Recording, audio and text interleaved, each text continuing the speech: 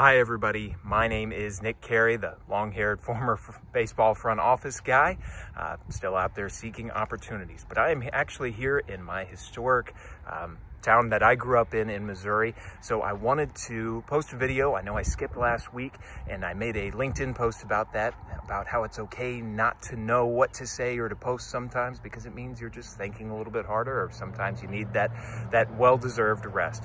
So this week I wanted to talk about the cultural craze of nostalgia and why we seek vintage things, or why we seek things that are nostalgic or Americana to us, and why that is a good thing. Because we seek these things out because they're something of comfort, or they're things that inspire us. They're things that we've heard about from our parents or our grandparents or our bosses.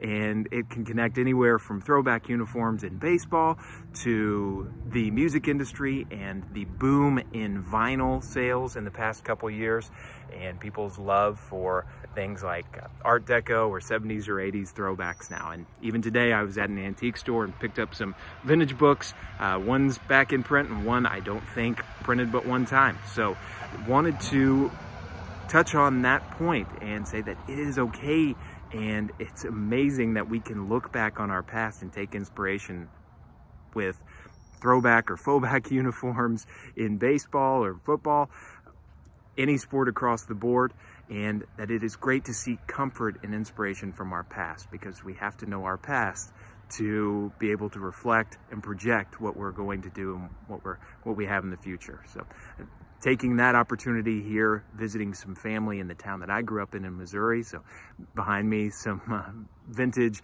railroad attire and some materials there. And so that connects to my story of how vintage or Americana or nostalgia can inspire you. In my first internship in baseball, an unpaid one with the college summer team, went to a railroad museum in the town I was working and noticed that there was a baseball team in the 1890s of railroad engineers and railroad workers, and took that, spun that idea, redesigned that uniform, and it became one of the most profitable auctioned game uniforms that team had had to that point. So a museum visit led to profitability for a team.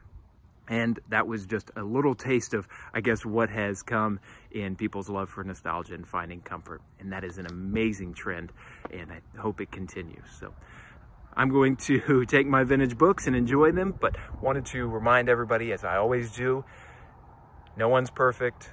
Not everyone is in mint condition, but you are always valuable to someone for your very own reasons. Thanks, and happy holidays.